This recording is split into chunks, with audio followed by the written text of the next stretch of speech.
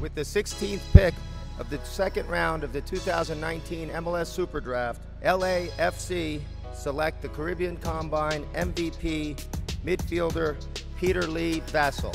So it was a wonderful feeling to know that I get drafted.